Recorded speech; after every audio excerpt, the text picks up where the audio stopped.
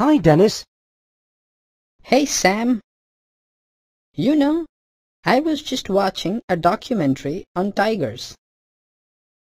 They were saying that tigers are on the brink of extinction. If measures are not taken, soon we may not have any tigers left. How's that possible? Sadly enough, tigers have been hunted down over the last few decades, and many of them don't find partners to reproduce to keep the species alive. I don't really understand. What is reproduction? Yes, Hexie. I can understand why you are confused. Robos have no need to reproduce because they are created by man. But living organisms on Earth need to reproduce to keep their species alive. It's because of reproduction that you see millions of organisms of the same type. In this lesson, you will learn about the significance of reproduction.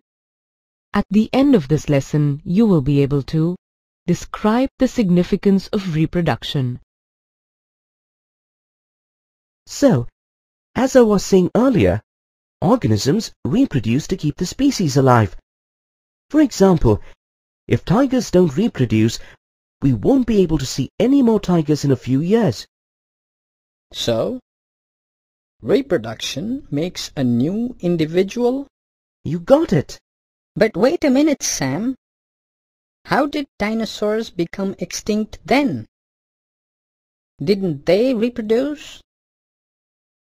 Well, there is another aspect to survival of a species. Environments can change drastically without the control of organisms. Such an environmental change can kill a species. Scientists say that the Earth was hit by meteorites that led to the end of the dinosaurs. You know, the documentary also showed how human beings evolved from apes. But you said reproduction produces organisms of similar type. So how do features of organisms change through evolution? You have to understand that evolution is a long drawn-out process that takes place over millions of years. Organisms live together in a well-defined environment. During reproduction, these organisms produce body design features suitable for that environment. For example, over generations, giraffes developed long necks to eat the leaves growing high up on trees. How do they change their body design on their own? Well, it is a little different from the way we designed you, for sure. The answer lies in variations produced during DNA replication. You must have studied at school about how chromosomes in the nucleus of a cell carry information for the inheritance of features from parents to the next generation in the form of DNA, deoxyribonucleic acid molecules. So, what happens during reproduction is that a DNA copy is created. In replication, the DNA is not identically copied. This leads to variations in the DNA. During reproduction, these variations are passed on to the offspring and then to the subsequent generations. Such variations can help a species survive adverse conditions. It is confusing, Sam. Let me explain this with an example. Suppose there was a population of bacteria living in temperate waters and the temperature increases due to global warming. Many of the bacteria would die due to the increased temperature. However, DNA variations in some bacteria might enable them to develop resistance to heat. The DNA of these heat-resistant bacteria are then passed on to its offspring and subsequent generations that lead to the heat-resistant bacteria. DNA seems to be very powerful. Yes, they sure are. So, that's what they mean by survival of the fittest. Exactly. Just like we keep building better models of machines. Nature enables living organisms to evolve into stronger beings through DNA variations. This brings us to the end of this lesson on reproduction and its significance. In the next lesson, you will learn about modes of reproduction in living organisms. To revisit the key points covered in this lesson, please review the flashcard at the end of this lesson. Hi, I'm Miss Curious. I live in your mind. I question things. That's how you learn and grow. Wondering what I'm doing here? You know, she says that a lot of plants require only one parent plant to reproduce. She's planting some flowers and vegetables today. So I thought I can tag along. Shh! Here comes Arnold. Hi, Mom. The garden looks so colorful. And what are you planting this season? Well, just some roses, some pumpkins and potatoes for the vegetable patch. You know, it's very interesting how you use seeds to plant pumpkins, but a stem for a rose plant. And it looks like you are using whole potatoes too. That's true. But can you recall ever seeing a rose seed? Or a potato seed for that matter?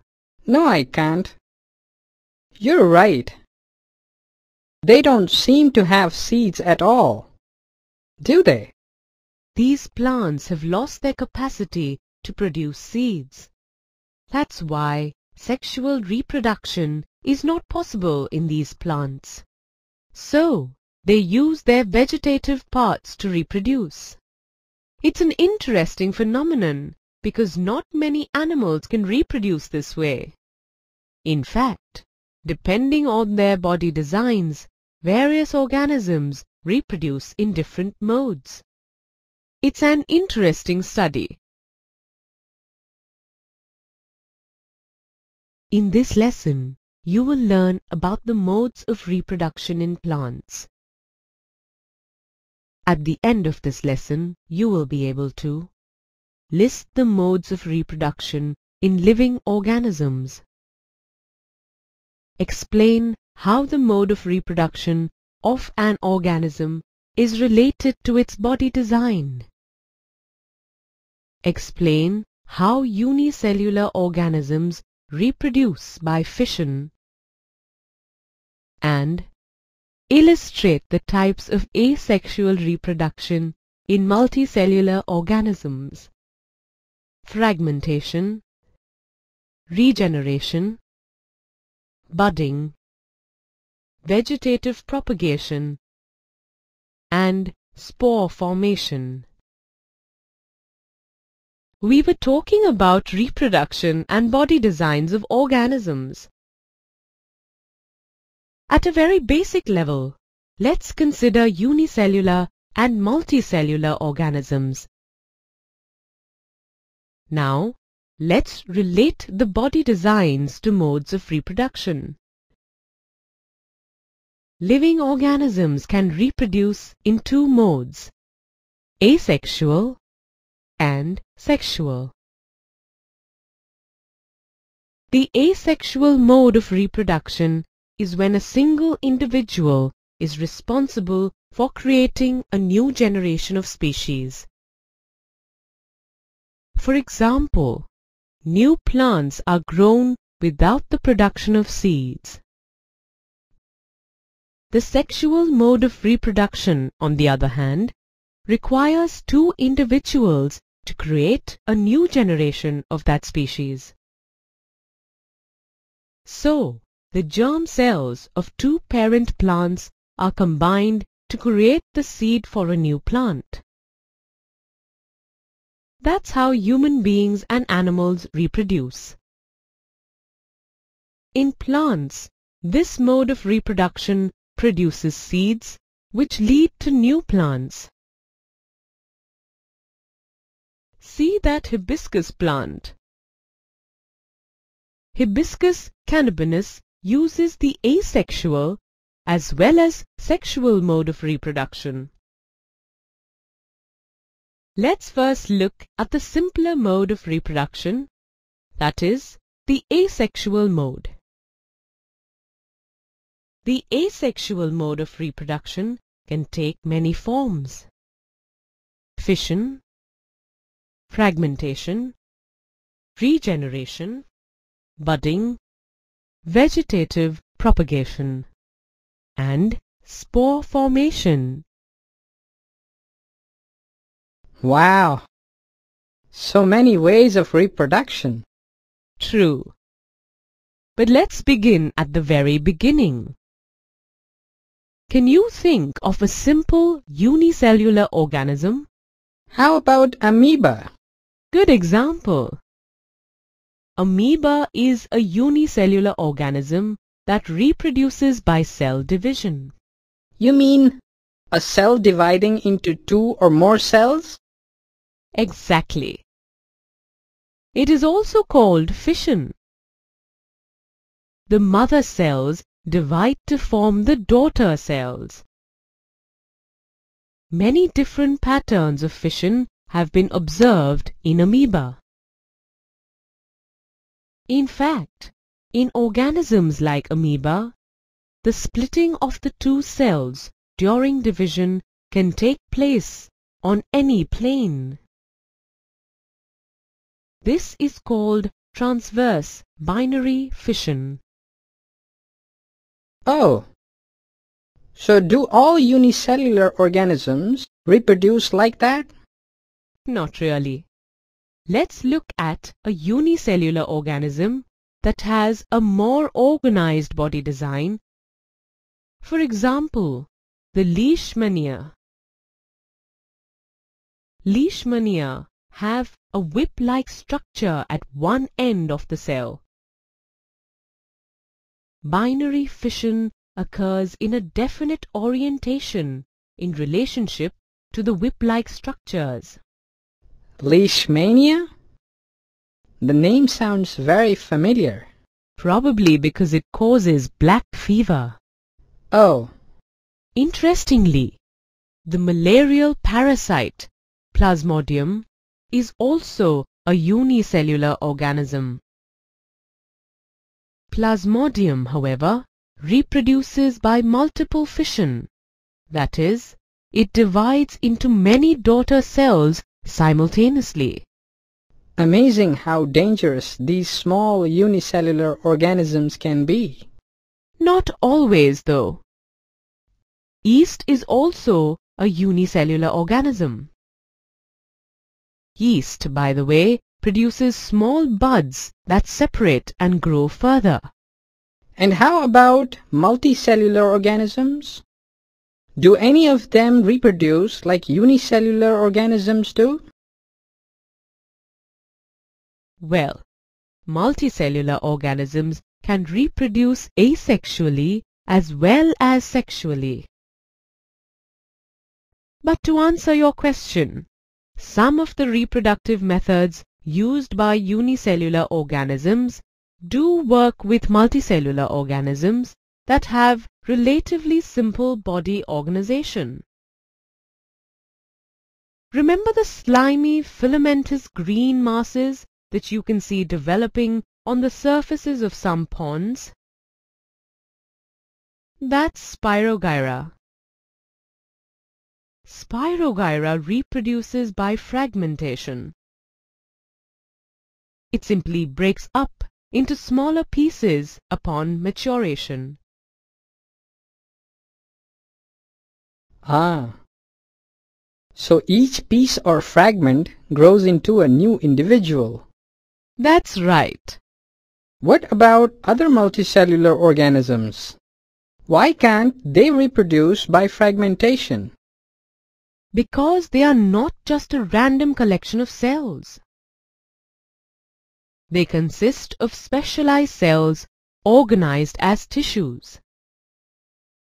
Tissues are organized into organs, placed at definite positions on the body of the organism. Cell-by-cell division wouldn't lead to another individual in such cases, like human beings. Can you imagine a brain cell breaking off and developing into a complete human body? No. I see what you mean. So what happens in reproduction of such organisms? They use more complex ways of reproduction. There is typically a single cell type in the organism that is capable of growing, multiplying, and creating other cell types under appropriate conditions. This can happen through regeneration, budding, vegetative propagation, and spore formation. Regeneration involves development of new individuals from body parts. For example, consider fully differentiated organisms such as Hydra or Planaria. These can be cut or broken down into many pieces. Each of these cut pieces can grow into separate individuals. How does that happen? Remember I was telling you that multicellular organisms have specialized cells for reproduction? Yes, that's right. So specialized cells are involved in regeneration. Exactly. These cells proliferate into a large number of cells. From this mass of cells, different cells undergo changes to become various cell types and tissues. I can't imagine an organism depending on being cut up to be able to reproduce. Can you? Regeneration is actually not the same as reproduction. I decided to read up a bit more on it and found that Hydra and Planaria can reproduce in other ways as well. By the way, regeneration is also called morpholepsis. So if not cut up, how would an organism like Hydra reproduce? Good question. Organisms like Hydra can also reproduce by budding. They use regenerative cells for reproduction in the process of budding. How's that? In Hydra, a bud develops as an outgrowth due to repeated cell division at a specific site. Each such bud develops into tiny individual Hydra. Oh, so I guess they detach from the parent body when fully mature and become independent individuals? Exactly.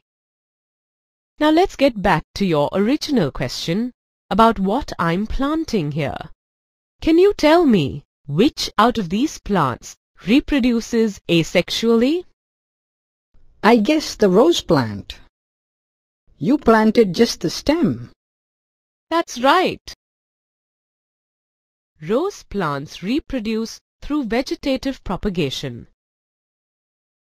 Vegetative propagation involves production of new plants using the vegetative parts of an existing plant. Can you recall some other plants where the stem is used for vegetative propagation? Let me think. That looks like something you could grow from a stem. How about sugarcane? Very good. You can grow a new sugarcane plant from a part of the stem of the parent plant. In fact, a similar method of vegetative propagation can be used for bananas, oranges, and grapes. But what's that you have there? You seem to have tied two rose stems together. Oh, that's called grafting. Through grafting, you can take vegetative propagation one step further and get some desirable characteristics in your plant. In grafting, the tissues of one plant are encouraged to fuse with those of another. I grafted the stems of roses of 2 different colors. I'm hoping to get a rose in a different shade as the characteristics of the 2 roses combine through grafting. You know, grafting is used in some interesting ways. Sometimes gardeners graft related potatoes and tomatoes so that both are produced on the same plant, one above the ground and one under the ground. An amazing concept, isn't it? That sounds really cool. But how about propagation through a leaf or a bud? Come over here. Let me show you. This is a bryophyllum leaf. See the buds on the tip of this leaf? When this leaf touches moist soil, each bud grows into a new plantlet. These plantlets eventually drop off and root. Wow! That could produce a lot of plants. But let's go in for a bit. I am hungry. Can I have some buttered toast?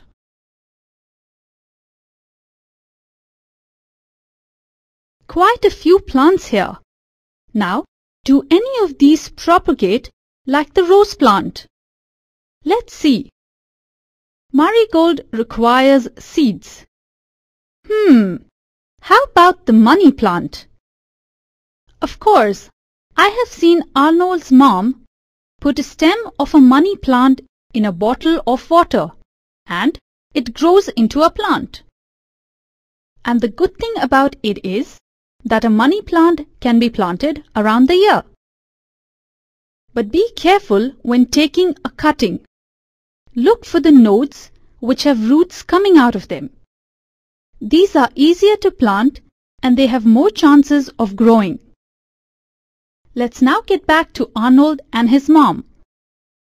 Can you guess which other food plant propagates using its buds? Your favorite vegetable, potatoes.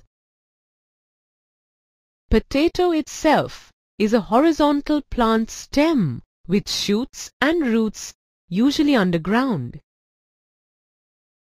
Thus the stem serves as a reproductive structure. Such horizontal underground plant stems are called rhizomes.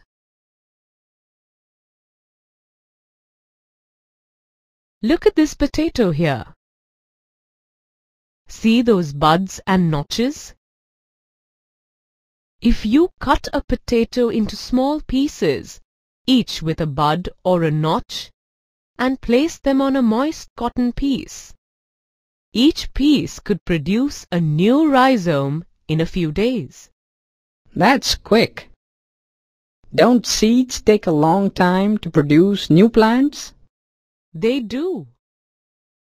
Vegetative propagation is generally faster than sexual reproduction. That's one of its advantages. Can you think of other advantages of vegetative propagation? Well, it requires only one parent, doesn't it? Good observation. But there's more. Let's figure out what the other advantages can be.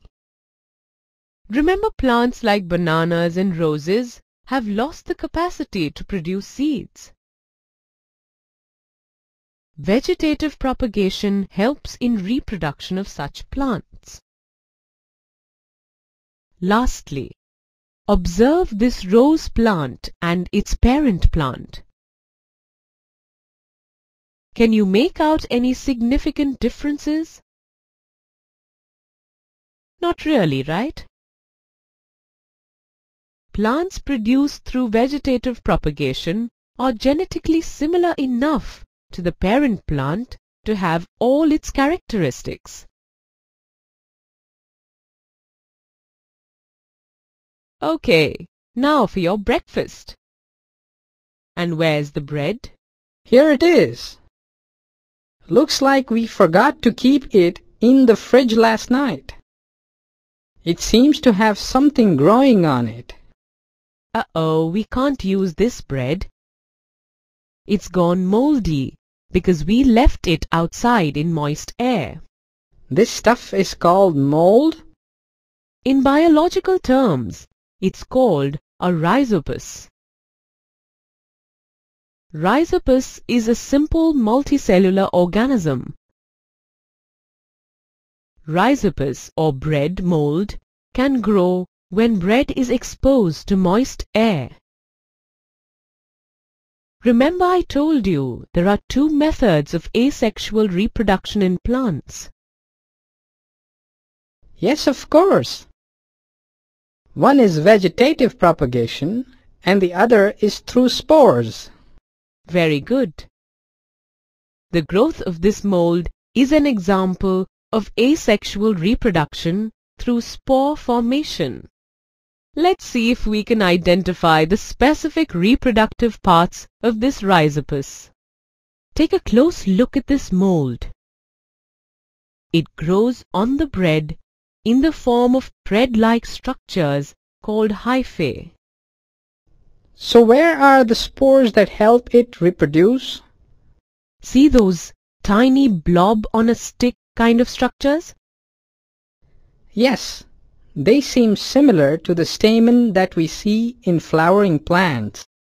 These blobs are known as sporangia, and these are the structures involved in reproduction. They contain cells or spores that can eventually develop into new rhizopus individuals. These spores are very light.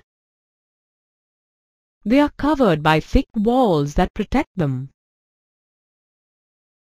So how exactly do these spores develop into new rhizopus? When the sporangia mature, they release spores. These spores keep floating in the air and eventually attach themselves to a surface that is moist, and then they start growing. Can you figure out which of the plants here reproduces with the help of spores? Let me see. Don't these ferns have spores? Correct. A fern is a rhizopus that uses spores to reproduce. Now, since there's no bread, let me make you some pancakes for breakfast. Well, let's leave Arnold to enjoy his breakfast. Meanwhile, I have some more interesting information for you. I read about a new advancement in technology that gives us another asexual method for the propagation of plants, tissue culture. The interesting thing about tissue culture is that it enables us to produce exact copies of plants in sterile conditions. Just think, this technique can enable production of exact copies of plants in the absence of seeds, help us produce plants from seeds that otherwise have very low chances of germinating and growing.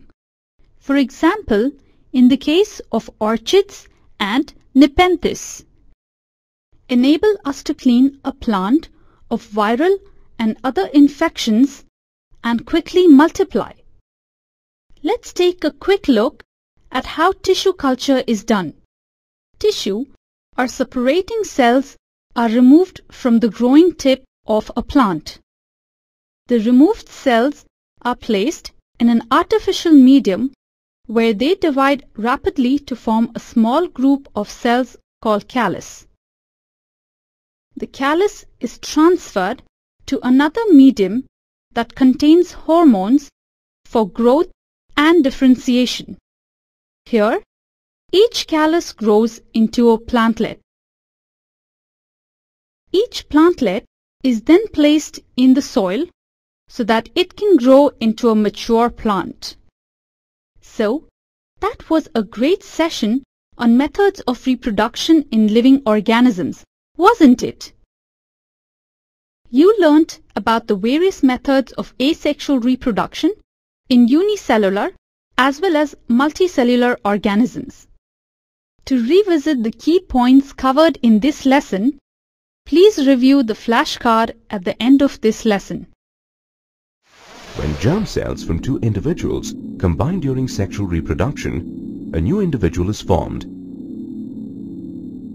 In simple organisms, two germ cells may be quite similar to one another. In complex organisms, though, the germ cells are more specialized. One germ cell is large and stores food, while the other is smaller and motile. This motile germ cell is the male gamete, and the larger germ cell is the female gamete. This differentiation in germ cells needs the female and male reproductive organs to be different. This leads to dissimilarities in the bodies of male and female animals.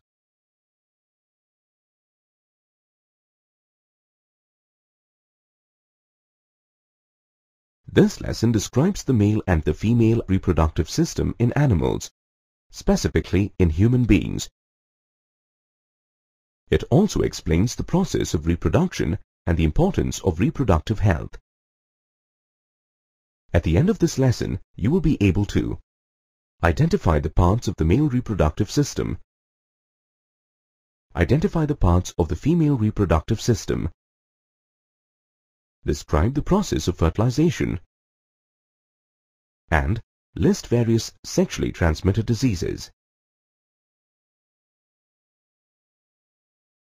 Before we begin this lesson, let me introduce you to Eva and Spark, who will guide you through this lesson. Hi, I'm Spark. And I am Eva. All of us know that our bodies change as we become older. Our height increases as we move from one class to the next. Similarly, our weight increases as we grow. These changes make the body become larger in size. In the early teenage years of boys and girls, sperm and eggs are formed in the male and the female reproductive systems, respectively, in an unripe state. During this phase, a whole new set of body changes occur that are common to both boys and girls. This may involve changes in the appearance and proportion of the body, emergence of new features, and the development of new sensations. During this phase, boys and girls will notice hair growth in certain parts of the body, such as armpits, legs, face, arms, and the genital areas. At this time, the skin too frequently becomes oily and might develop pimples. All these changes take place slowly, over a period of months and years. The time taken for these changes to occur differs from person to person. These changes are aspects of the sexual maturity of the body. So how do all these changes link with the reproductive process or even to our existence? As you know, the process of fertilization involves the fusion of germ cells. But this fusion is possible only once the male germ cells and the female germ cells are mature. Thus, sexual maturity of the body is necessary for the process of fertilization to happen. During the teenage phase, the growth in the body of the boy and the girl slows down. In the adolescent phase, the reproductive tissues begin to mature.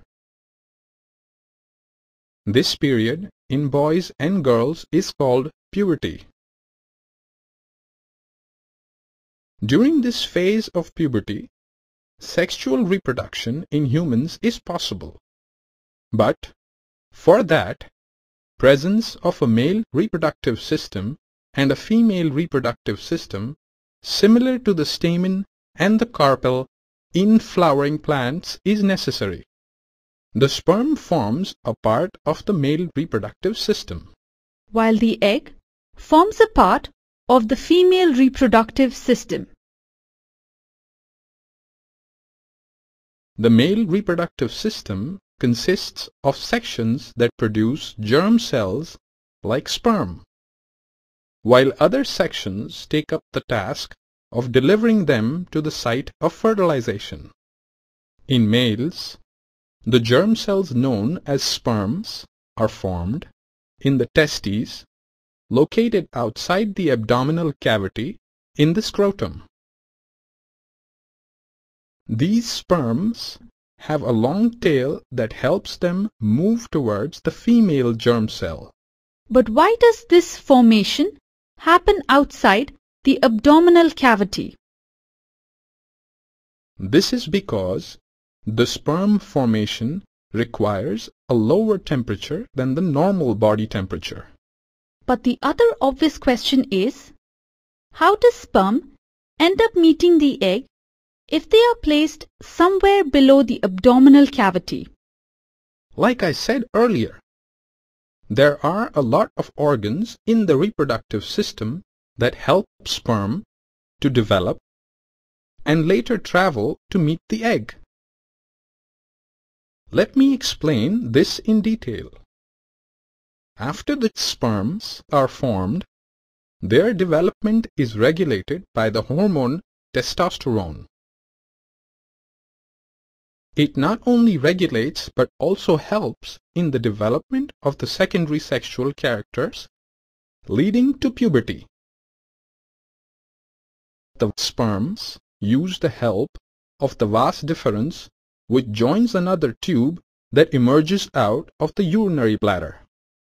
As the germ cells move along the path of the vas deferens, glands like the prostate and the seminal vesicles add their secretions so that these cells make the transportation easier.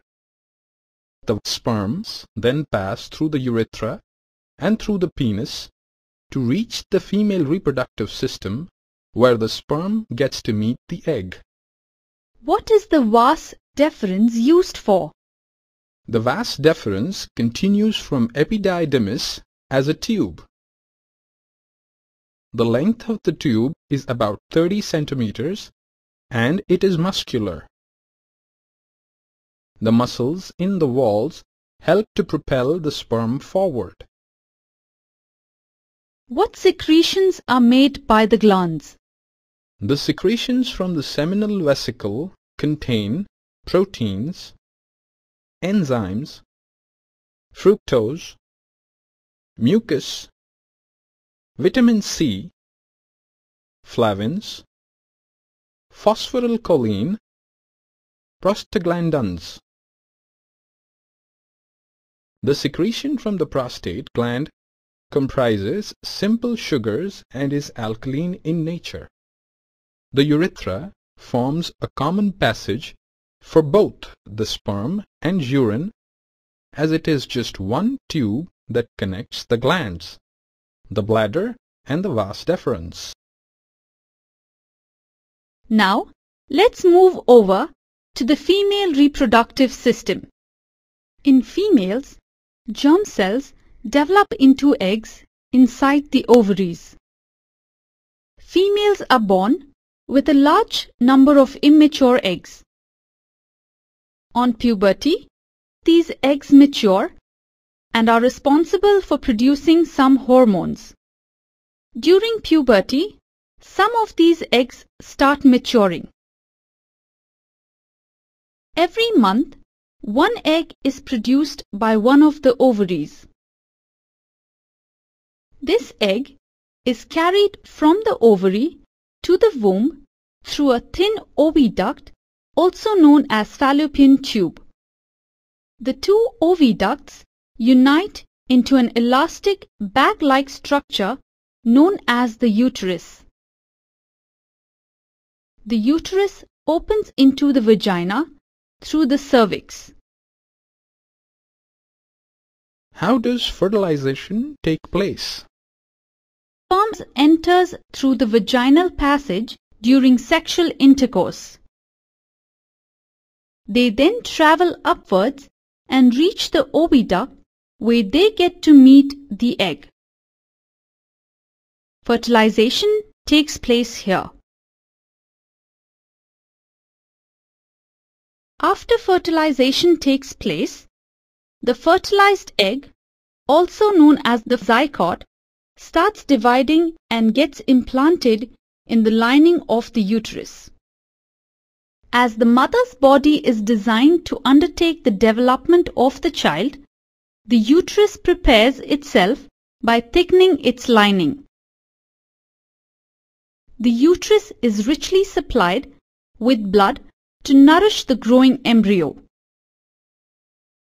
The embryo gets nutrition from the mother's blood with the help of a special tissue called placenta. So, what is a placenta? And how is it helpful? It is a disc which is embedded in the uterine wall. It contains villi on the embryo side of the tissue. On the mother's side are blood spaces which surround the villi. This provides a large surface area for glucose and oxygen to pass from the mother to the embryo. The developing embryo will also generate waste substances which can be removed by transferring them into the mother's blood through the placenta. The development of the child inside the mother's body takes approximately 9 months. The child is born as a result of the rhythmic contractions of the muscles in the uterus. Now, isn't that incredible? This fusion of the sperm and the egg has resulted in the formation of a new life form. It is not always necessary that the fusion between the sperm and egg takes place. However, the uterus creates a thick lining to support the fertilized egg every month. If the egg does not get fertilized, this lining is not needed, and hence it slowly breaks and comes out through the vagina as blood and mucus. This cycle takes place roughly every month and is known as menstruation. It usually lasts for about 2 to 8 days. All of you may have pressures from external sources to indulge in sexual acts or get married and have children. But you must understand the consequences it may have on your health. A sexual act always has the potential to cause a pregnancy. Pregnancy makes major demands on the body and the mind of a woman, and if she is not prepared for it, her health may be adversely affected. So, how does one avoid this situation? During intercourse, there are some mechanical barriers that prevent the sperm from reaching the egg. Contraceptive devices like a loop or copper T are placed in the uterus to block the passage of sperm. At the same time, contraceptive drugs could also be taken orally as pills to avoid pregnancy.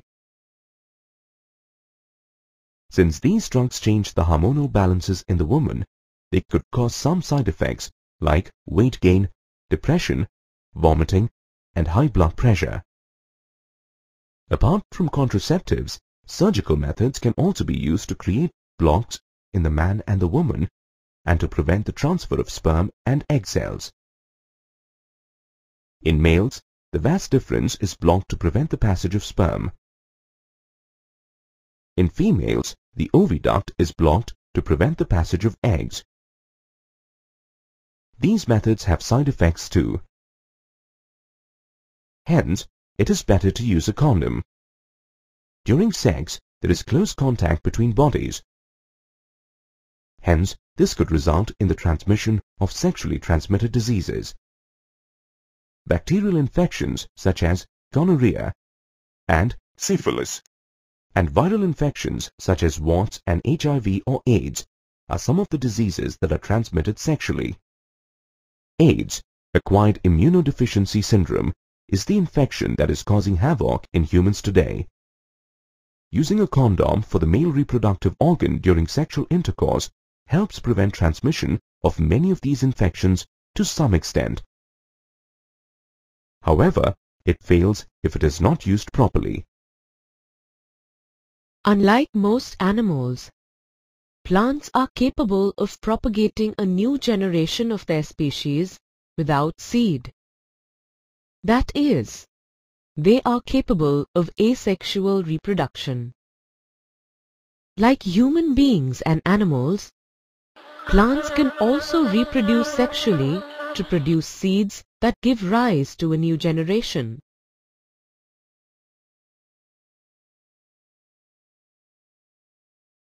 In this lesson, you will learn about sexual reproduction in flowering plants.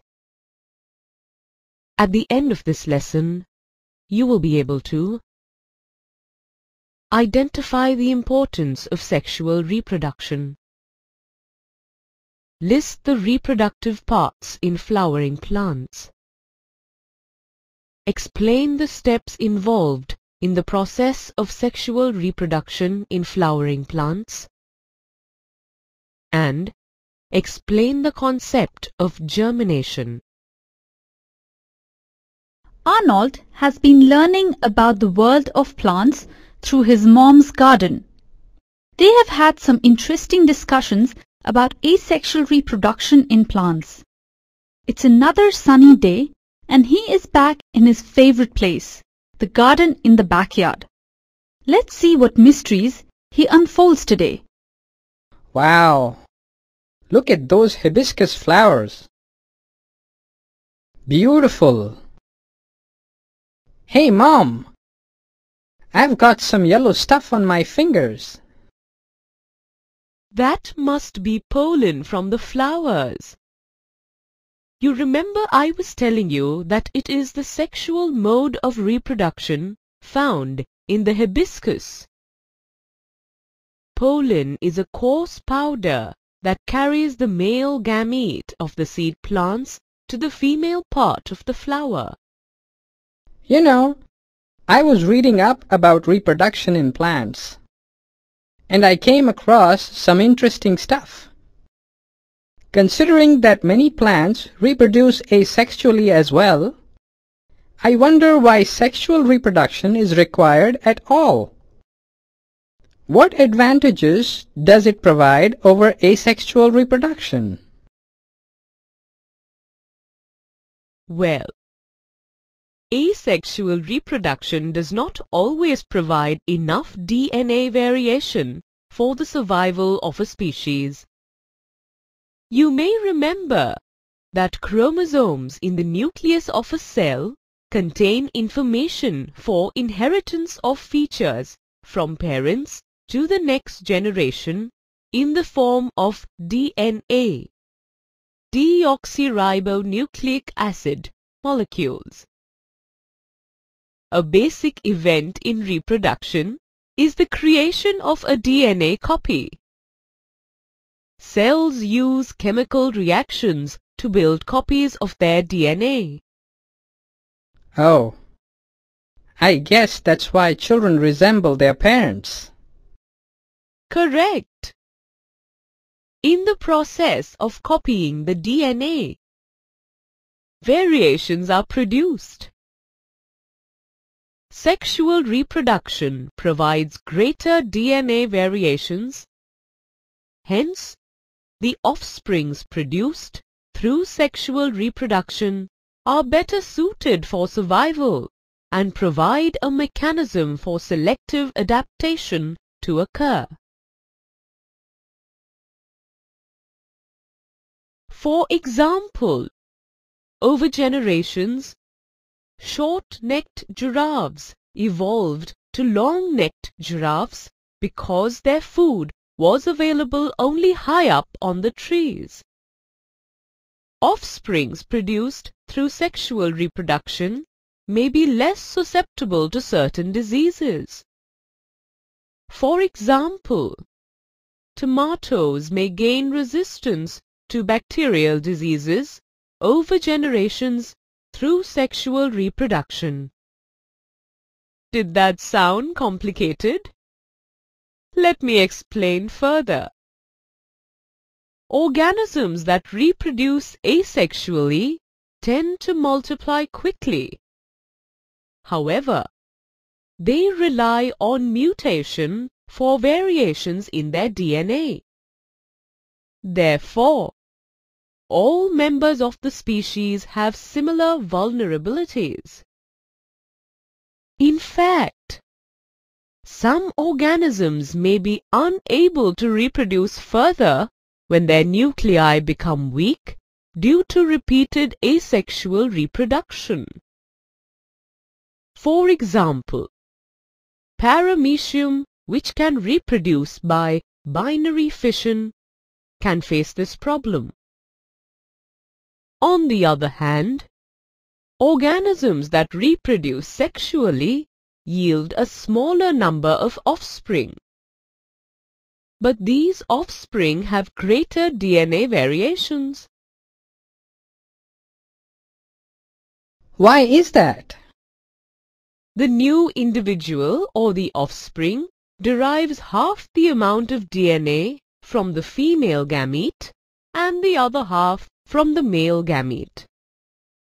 Thus, sexual reproduction ensures a mixing of the gene pool of the species, and due to genetic recombination during meiosis, greater variations occur. DNA variations do not occur in the asexual method due to the lack of the gamete formation. This is what makes them more suited for survival in adverse conditions. For example, your dad has diabetes, but I don't. So, you only have 50% chance of inheriting the disease from him. Now, let's look at how the mixing of the gene pool occurs in flowering plants or angiosperms. In flowering plants, the reproductive parts of these plants are located in the flower.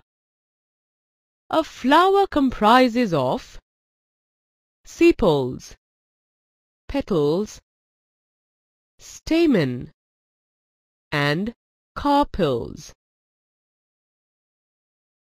Stamens and the carpels are the reproductive parts of a flower which contain germ cells. Germ cells help in reproduction. So, every flower has stamens as well as carpels? Not necessarily. Flowers can be bisexual as well as unisexual. A unisexual flower contains either stamens or carpels. For example, papaya and watermelon are unisexual flowers. A bisexual flower is one which contains stamens as well as carpels. For example, hibiscus and mustard flowers are bisexual. So how do the male and female germ cells come together to form the embryo? Let's use the hibiscus flower to understand the process. This is the stamen, the male reproductive part of a flower. It consists of the filament and anther. The filament is the stalk of the anther. The anther produces yellowish pollen grains from the pollen sacs inside it. That's the yellow stuff that you got on your hands when you touched the flower. In the same way, when an anther brushes against an insect, say a butterfly, some pollen grains stick to the insect. For fertilization, these pollen grains need to be transferred to a stigma. This process of transfer of pollen grains from the anther to the stigma is known as pollination. Stigma of the same flower or a different flower? Well, in bisexual flowers it could happen both ways. If this transfer of pollen occurs in the same flower, it is referred to as self-pollination. On the other hand, if the pollen is transferred from one flower to another, it is known as cross-pollination. So how exactly does pollen reach the female reproductive part of another flower? Through agents like wind, water, animals, birds, insects, and of course, human beings. Ah, human beings like me? Ha! Yes, you could be an agent too. See that butterfly sitting on the flower? Butterflies often take these pollen grains to the female reproductive part or the carpel of another flower.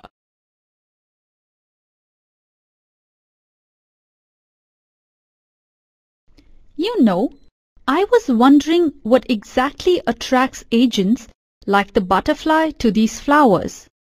I read up a bit and this is what I found. We spoke about petals earlier, remember? Petals function to attract insects or bird pollinators through color, scent and nectar, which may be secreted in some part of the flower. For example, hibiscus petals use vibrant colors as well as nectar to attract pollinating agents such as hummingbirds. Flowers pollinated by night visitors such as bats or moths are likely to concentrate on scent, which can attract pollinators in the dark rather than color. Most flowers with such a scent are white.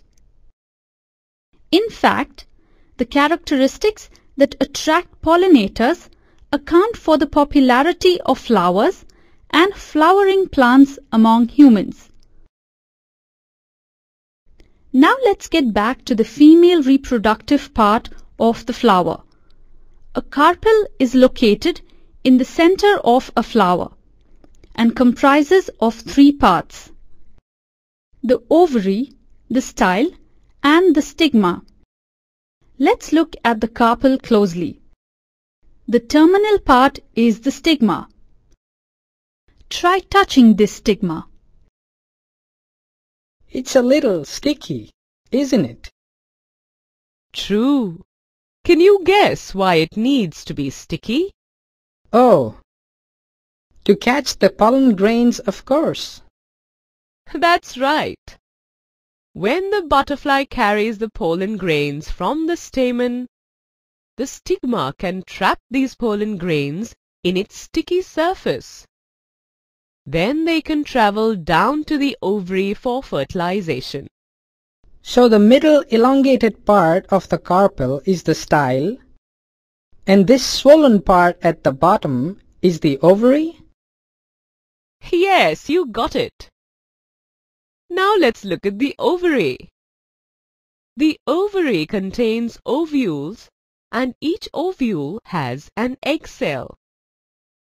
Now that the stigma of the hibiscus flower has received pollen grains, these grains have to reach the female germ cells which are in the ovary. So, do the pollen grains just fall through the style to reach the ovary?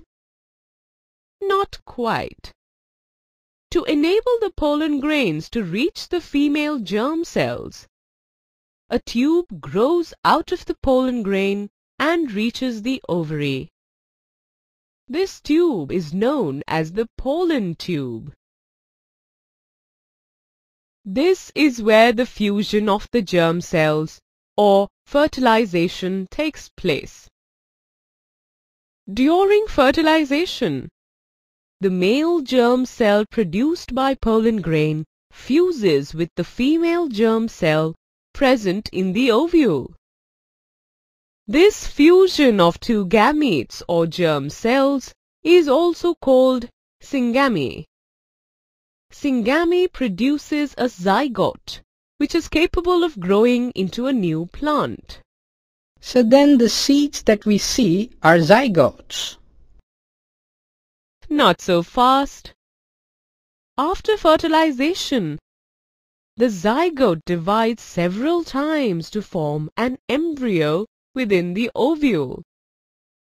The ovule then develops a tough coat and is gradually converted into a seed. These are the seeds that we use to raise new plants. But the seed is not available to us just yet. It is enclosed in the ovary that grows rapidly and ripens to form a fruit. In this process, the petals, sepals, stamens, style and stigma may shrivel and fall off.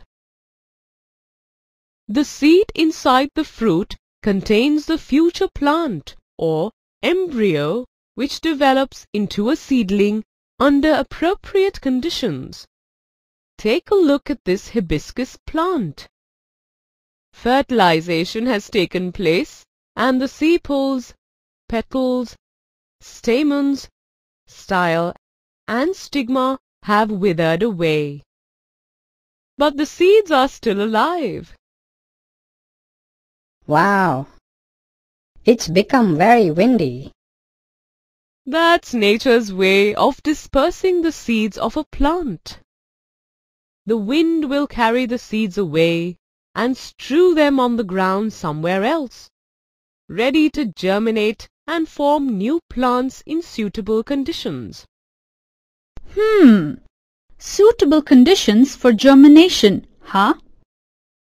Actually, once the seed is covered by soil, the basic conditions typically required for germination are nutrients, water, oxygen, and proper temperature.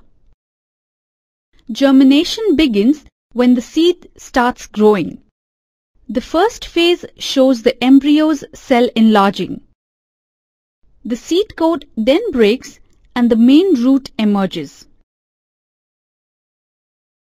This is then followed by the development of the shoot that contains the stem and the leaves.